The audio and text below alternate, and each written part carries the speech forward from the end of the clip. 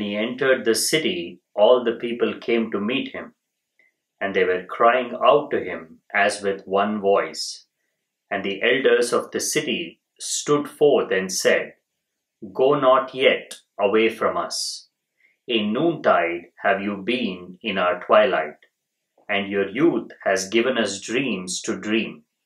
No stranger are you among us, nor a guest, but our son and our dearly beloved. Suffer not yet our eyes to hunger for your face." The soul is not a stranger to the mind. The mind doesn't know how much it loves the soul. The measure of it, the intensity of it, becomes visible only at that moment when the mind sees that there is a possibility that it can lose its home, its place of dwelling, the soul that it has lived with, the soul that was its house, can be taken away from it. There are two things here. One is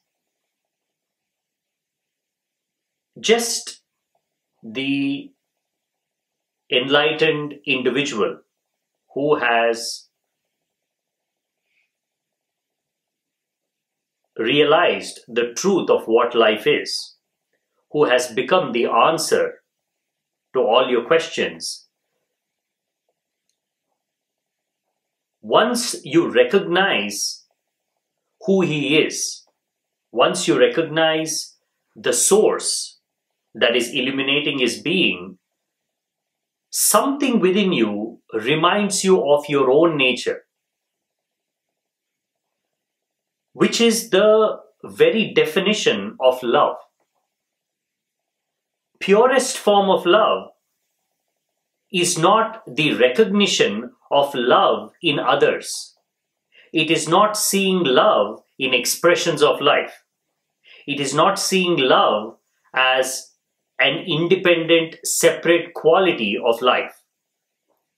Love is to recognize the inseparable nature of life. Love is to see yourself in everything around you. He's about to leave. They have lived with him. They have heard him speak. They have understood the longing of his heart. They know that he wants to go. They know that they cannot stop him. The immortal desire for awakening can never be curtailed, can never be contained by the mortal desire of the mind. The desire of the mind is just to exist. It is not to merge. It is not to become one with everything else. That is why no matter how hard your mind tries to contain your heart, it can use all the tricks. Eventually, the strength of the heart wins. Because heart knows love. It knows the boundless nature of being. It knows that what it is moving towards is not an object, is not a destination, is its own true nature. That is why we use phrases like, "I did this because I wanted to. It just resonated with me." Many a times, we won't even be able to put it in words. Some of the most important decisions of our lives, some of the most important moments of our lives, when we reflect back, those are the moments when we have used our heart to conquer the mind. Those are the moments when we have been strong enough. Something inside us, a longing for freedom, a longing for connection, a longing for your own inner self, gives you the strength to fight your mind. Your mind is continuing to dissuade you. Your mind is continuing to scare you. Don't do this. Don't go here. This is not your path. This is not your way of life. But once you recognize the language of the heart, once you have watched your heart enough, you know that your heart can never mislead you. Once the connection with your heart is established, then you can hear the voice of your mind. You can hear how it speaks. You can know that it does not know anything. All it knows is how to argue persuasively. And it does not matter what it is arguing for or against. It uses language which by definition is a one-sided argument. Language is a one-sided argument. You can use language to cut both ways. The very same thought, the very same idea can be perfectly contradicted using words. And there is not a single statement in the world of language that cannot be contradicted. It could be the words of ordinary human beings, or it could be the words of an even ordinary human being like the Buddha. If you really want to criticize, if you want to contradict, it is possible and it is very easy. That is what the mind does. It is constantly arguing against yourself. But somewhere, when your heart begins to break the boundaries, it starts moving towards its true nature. It starts breaking free. The mind begins to realize. Now there is pain. It knows that finally the heart has succeeded.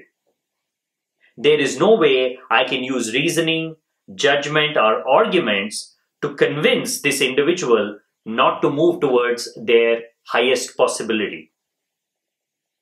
I cannot threaten using the body. I cannot entice by showing the riches of the world. I have nothing because this individual has figured out that there is something real which is not me. Mind only appears to be real. And it is real, it is powerful, it is the dominant force in your life up until that point when you begin to realize that the very fabric of life, this very moment, this very space you're occupying is the realm of the heart. You don't need to manufacture courage. You don't need to learn or acquire some new skills to fight the mind. You just have to be here. You just have to go deeper into this moment. When the mind sees that you are moving into the depths of your being, how long can it follow? It'll follow for a while. After it travels with you for a while, it realizes that it has no place where you're going. You are moving towards silence. And what is the use of the mind in the realm of silence? You are moving towards peace, stillness. You're moving towards light. You're moving towards consciousness. What is the use of mind? Mind is a small keyhole through which you have been looking at the world. Now you figured out a way to break the walls. You are shattering one wall after another. Every time you go deeper into your being, searching for your true self, you're breaking some walls.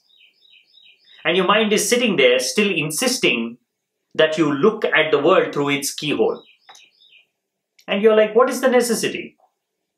I can see better. I was trapped here. Now I can move freely. I don't have to rely on your instructions. But the mind will continue to say things. The world is this, the world is that. This is your purpose, this is your responsibility. But by the time